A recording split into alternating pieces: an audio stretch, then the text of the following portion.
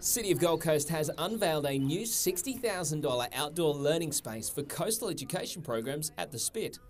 Located at the midpoint of the Federation Walk Coastal Reserve, the mini amphitheatre will be used by hundreds of children taking part in initiatives such as Coastal Ed and Naturally GC each year.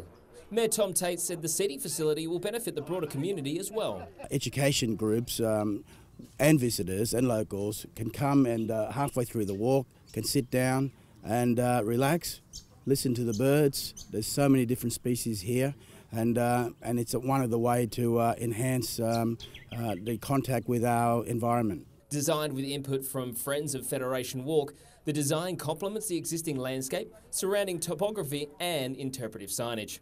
For more information, visit cityofgoldcoast.com.au.